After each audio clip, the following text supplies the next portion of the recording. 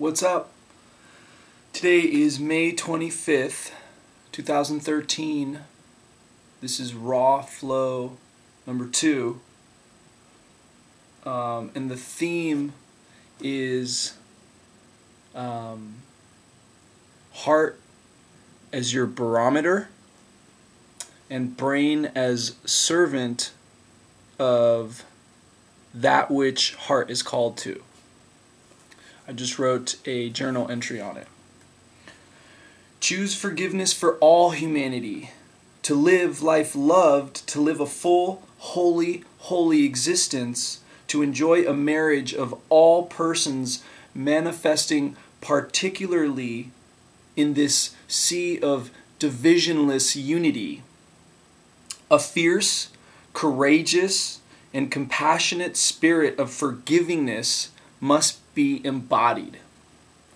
To wholly abide in every room in the psyche's home gracefully, one must give the whole self over to grace's womb, the universe.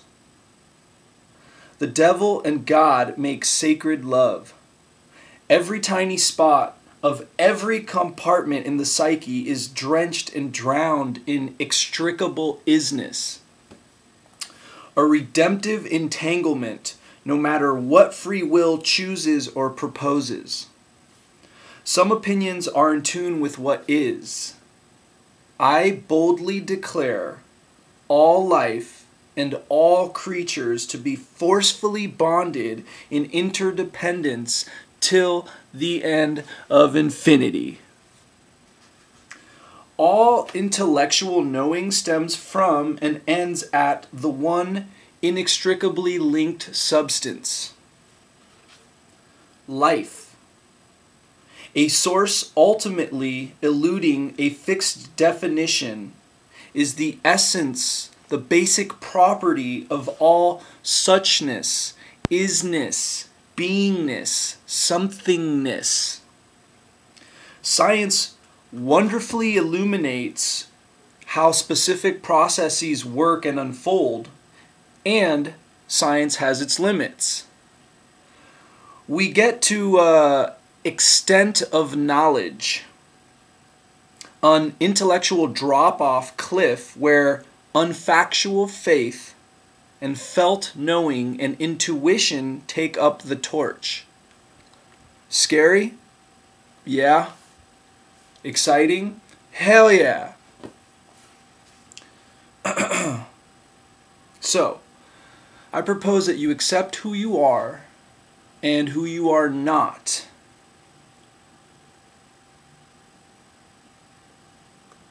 Unless you never want to be content with who you are and what you have.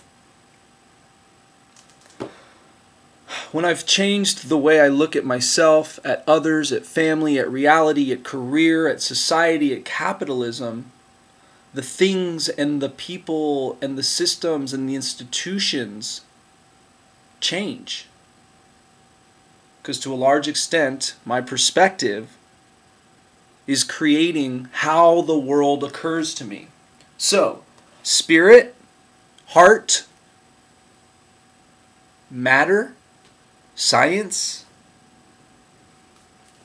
meet each other. And thus begins a wonderfully dramatic friendship, full of interesting conversation and sacred dance. All ways a new perspective to create and embody and share. Infinite babies and bottomless exploration and wonderful wonder and awesome amazingness and trials and suffering and tribulations and tension and terrible joy. All intellectual submersion occurs in a vacuum where things, people, creatures, roles, definitions are given by their likeness to and differentiation from. Poles sexing meaningfully meaningful electricity back and forth. This we call the dance of life, ascending in negativity and descending in positivity. Oneness, loving its distinctions on the surface, also feeling recognition of ultimate divisionlessness at essence. Balance. Grace, stumbling, equals humans being. Both one and distinct, and more beyond. A state of consciousness does not dissipate, rule out, nullify, supersede, or supplant other higher or lower states of consciousness. Each state of awareness is like an infinite myriad of hands on a huge cosmic elephant. Each hand, even, will report a specific particularity of irrefutable truth and value back to community. And no one is lying. There are three sides to every story. Your side, my side, and the truth. And no one is lying. Having existence occur to me as sacred is the goal of extreme integration, a unified whole, seeing that all is separated by zero space. Unlove is done. It's obvious that all is one. We are both particular persons and the universal self. This makes marriage beautiful. Free will can choose to give self to what is and to what is not. Extraordinary. Extraordinary self-givingness is like a bee that follows its whole heart from dawn till dusk, making love to every soulmate flower it crosses and cross-pollinates, therefore proliferating creative light by simply acquiescing to its sublime design.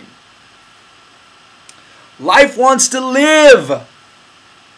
The flowers grow and proliferate because the bee flies after having made love to its soulmate flower.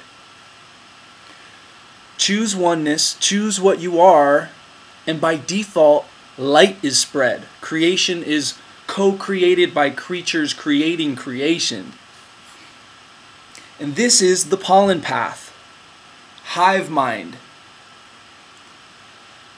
The circle of interdependence gives us who we particularly be. Heart is the queen barometer, and the brain, the powerful little brother bee servant. Neither heart nor brain can fulfill destiny without acknowledging that ultimately they are nothing without one another, from surface to core. Soar! Heart is the entrance into this world, and brain freely chooses how to cultivate and what to do with life given. This could be life lived as play, as fun, as spontaneous, vulnerable. Now, out there, play and love make. Dream big dreams, and do. Create and actualize. So, in the end, bliss won't leave you alone. Although we're stumbling, we'll rise, because unity will know no matter what. Your abyss is grace, and it's our place home. So stumble and be peace. Peace.